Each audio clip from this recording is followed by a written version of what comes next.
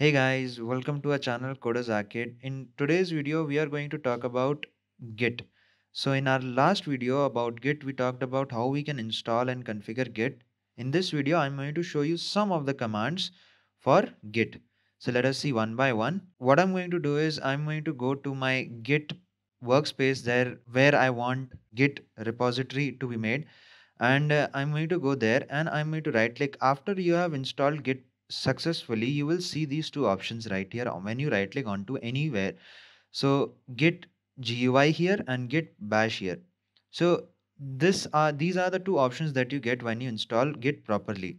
So Git GUI is the GUI software that you are going to get with Git, and Git bash is what we call something like command prompt, like Windows PowerShell, which is dedicated for Git. So git bash, we are going to use git bash here, and when we click onto this git bash, you can see this window has opened. Now I'm going to just make it large and I'm going to just zoom it so you can see it properly like this. And here, first of all, I'm going to write the basic help command. So here you can directly write git, and then you can just give two dashes and then write here help. And once you press enter, you can see that these are the help commands that you can get. So here in help, you get all the details of each and every command that you can use into the git. But suppose you don't want to see all this information, then you can just write git and then single dash and then h. So, and if you press enter, you will be only seeing the commands in short form or brief.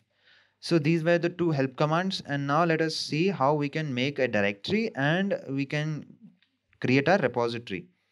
So first of all, I'm going to write here, I'll zoom it a more little bit, and then here I'm going to write mkdir, that means make directory, and then I'm going to write space, and then I'm going to write my name of my directory. So let us say git trial is the name of my directory, right?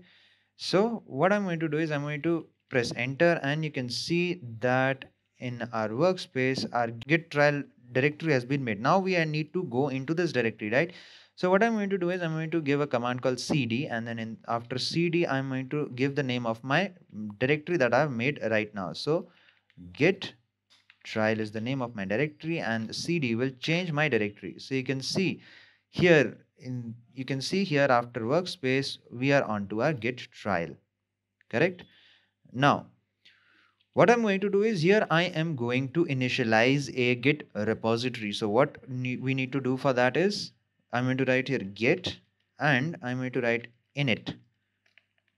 And once I press enter, you will see that one git repository has been made. So initializing empty git repository in this directory right here, and you can see at the last .git, which is .git.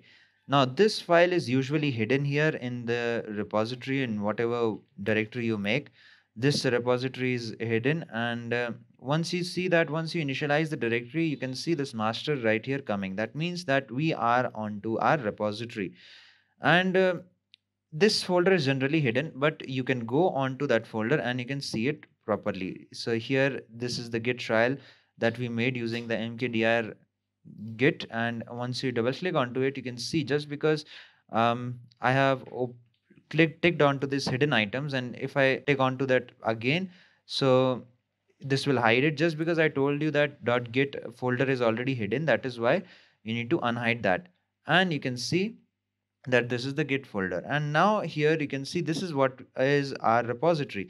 So here you can see there are many subdirectories onto this: so hooks, info, object, refs, config, and so many things.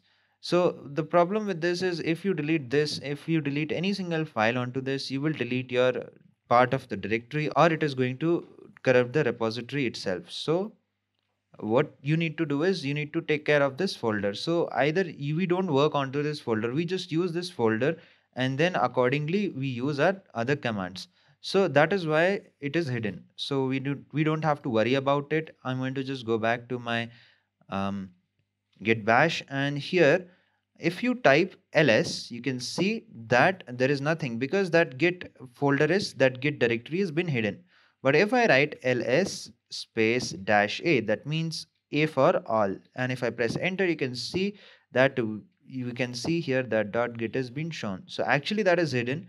That is why it is not being shown onto this ls command. And but if we write here ls and then space dash a, then this is going to show me .git folder that is going to be there.